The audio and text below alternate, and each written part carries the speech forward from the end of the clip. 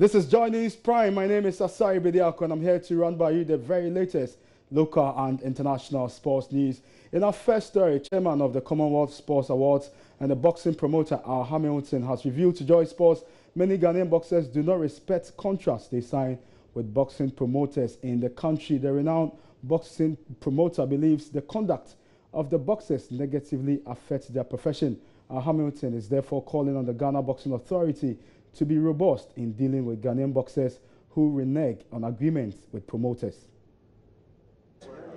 The experiences are that the boxer doesn't want to respect or honor what contracts are about.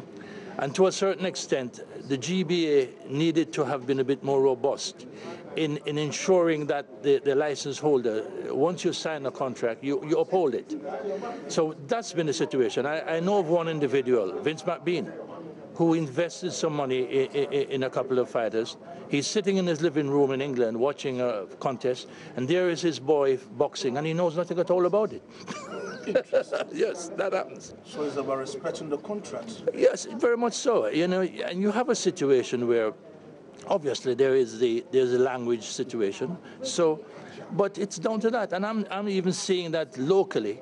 Recently, there's been some antipathy between Bukumbanku, who I know quite well, and his management over whether he should fight someone or not. Now, Bukumbanku, I have a great time for him, and you know, he's a character, and he's been around the scene, I know him. But the point is this: if his management is saying, listen, you're going to fight fighter A, then you're not in a position to negotiate with fighter B. Those are the anomalies that I'm talking about. And what you've found is that in the past, you'll have someone come and whisper to your boxer and say, listen, I can do a little bit better for you.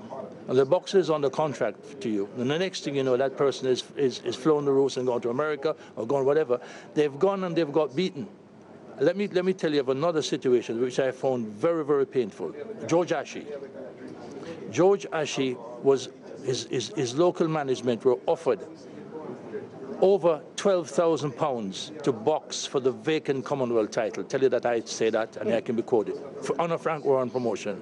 I was in the process of the negotiation. They turned it down. And what did they do? They fought Emmanuel Tego, lost their rating, and they fought for a fraction of the money that they would have got. It was a bad decision. Now to Spain, where former president of FC Barcelona, Sandro Rosell, has been arrested as part of money laundering investigation. There's more in this report. A number of other people were also held as police raided 9 offices and homes in northeastern Catalonia. The arrests are part of an investigation into rights sales relating to Brazil, police sources say. Sandro Rosell was president of Barcelona between 2010 and 2014 when he resigned after a Spanish court's decision to investigate the 2013 signing of Brazilian Neymar. In June 2016, Barcelona paid a fine of €5.5 million over the 25-year-old's move from Santos. The club was accused of tax fraud, which it denied. Sandro Rosell's wife was among those also arrested on Tuesday.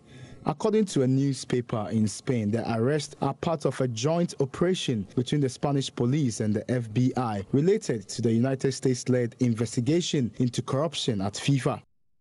And that does it for sports here on Joy News Prime. My name is Asari Bediako. For more sports news, go to the sports page of myjoyonline.com. You can also follow Joy Sports on social media. On Twitter, we are at Joy Sports GH, and on Facebook, we are at Joy Sports. Have a good evening.